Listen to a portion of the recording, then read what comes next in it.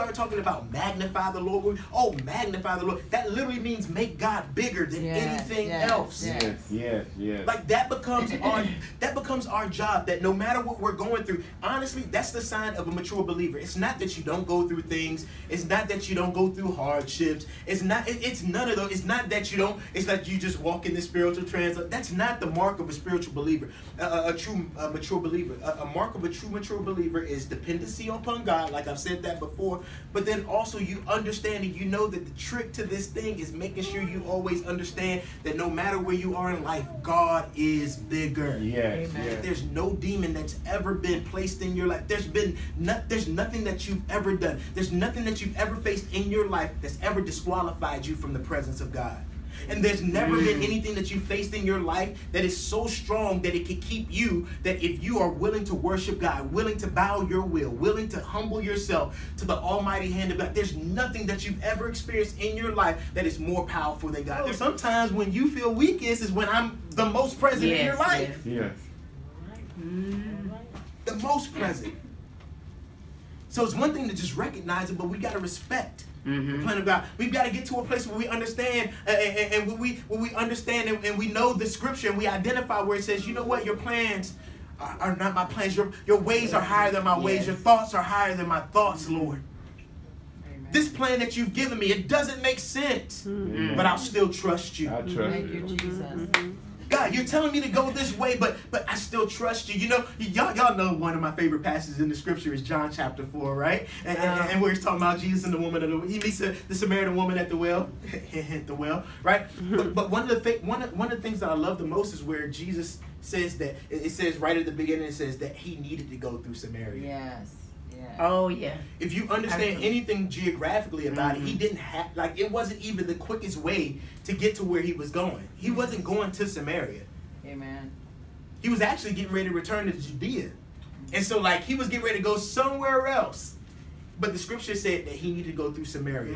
I believe he needed to go through Samaria because he knew that the woman was going to be at the well. Amen. It had nothing to do with any other thing, but he knew he had a distinct moment, like a God-sized moment, a God-sized encounter was about to happen.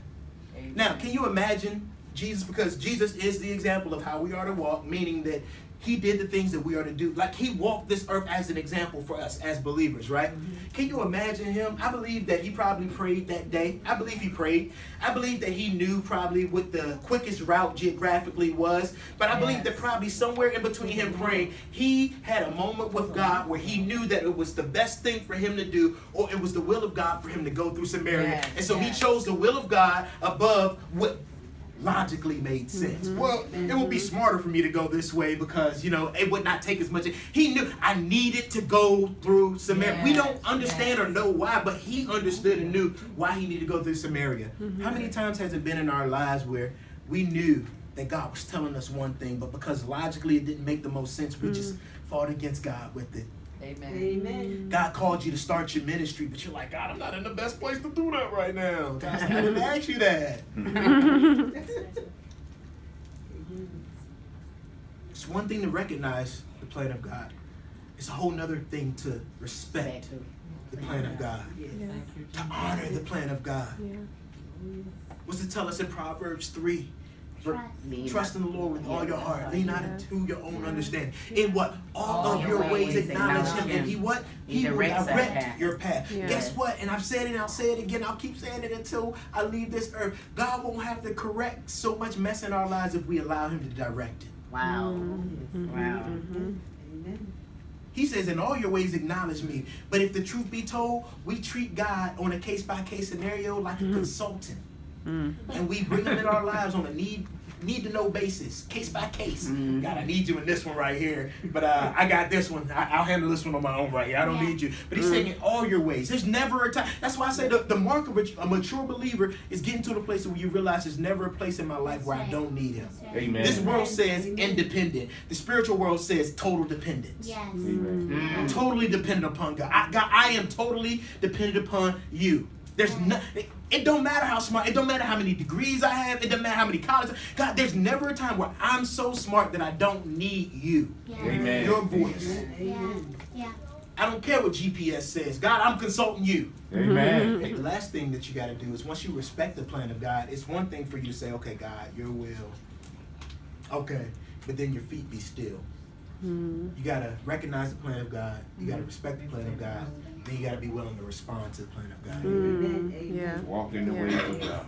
Respond to the plan of God. Yeah. Can I submit to you today that, like, we've been trying and we've been putting our hands to the plow and trying to do so many things in the name of making our name great. Yeah. And sometimes it even has a great will to it because, like, God, make my name great so I can make your name great. And then, like, you put a real, like, nice bow on it. But it's still doing things our way. You feel me? It's still, like, it's still doing things our way. God, I want to do good things for you your way. You know what I mean? Yeah. Like, I want to achieve great things, but I want to achieve great things your way. Your way, Lord. Your way. And sometimes in our lives, we can achieve great things, and God's sitting back like, I wasn't even a part of that. How often do we mark the success or the sign of God's approval in our lives by, like, what's going great and what's not? That's not the mark of God's presence in your life by what's going right and what's not going right. That's not. It is not. God, may we be the people that recognize your plan, the people that respect your plan. Respect meaning, like, I might not understand it, but I still respect your authority in my life, and I still respect your call. But not only that, not only am I just going to give you the lip service and say that I respect it, but I'm going to respond to your call. I'm going to be willing to hear your instruction, do what you said do, and go. That's what Abraham said. No more ye